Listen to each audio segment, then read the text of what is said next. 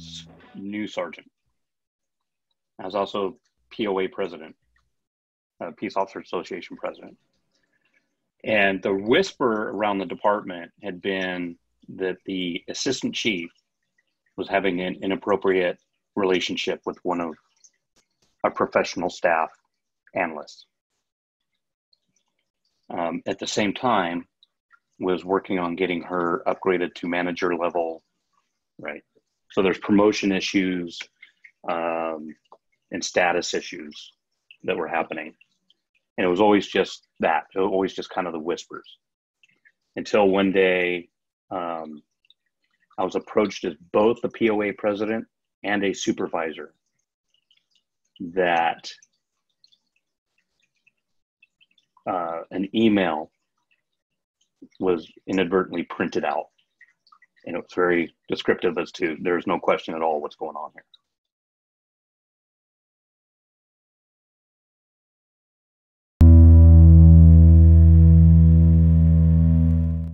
I made the appointment, went in and had to sit down with the chief of confidential matter and just laid it all out.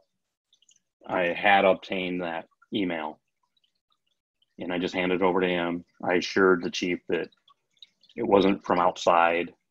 At this point, to my knowledge, it was the chief and myself and one other person who had knowledge of the email. Kept that person confidential because they did the right thing, and trusted that he would do the right thing, in which he did. Things were changed. Decisions were taken away from the assistant chief because they had a relationship. And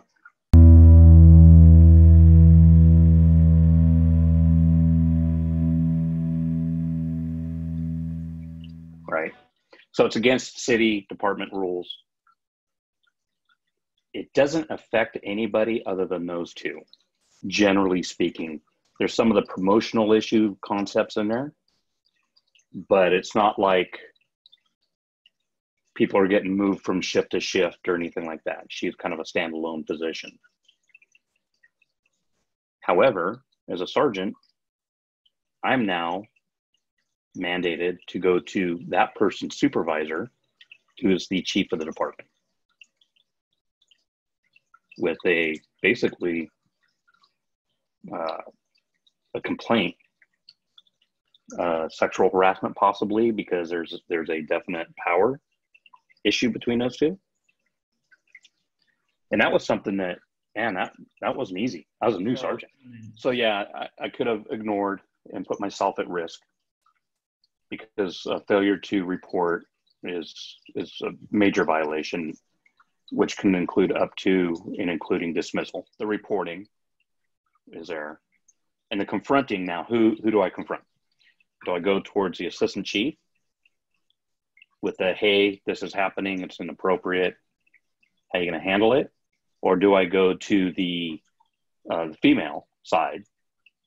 I've always been a rules person, and they actually protect us in what we do. Not only going in and doing the reporting, but there's also that damage control behind. Stop the rumors, stop the whispering. This doesn't do good for anybody. Unless you have personal knowledge about it, and you do, you need to report that. Don't talk about it. So while we're reporting it and having that discussion, at the same time, we're telling others, if you have direct knowledge, you need to step up. If you're just hearing rumors, you need to drop it, because that's, in my opinion, those are just as bad as if you are doing the same thing. They're still married today. They end up getting married, have 2 kids.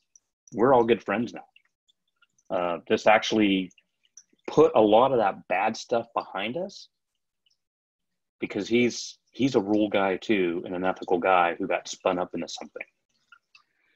So it works out, you know, as hard as that was to take that step in to interfere between them, as it could have been, right? And to expose that, I think overall it was a much better thing than to have that secret going on, causing a lot of turmoil throughout the department.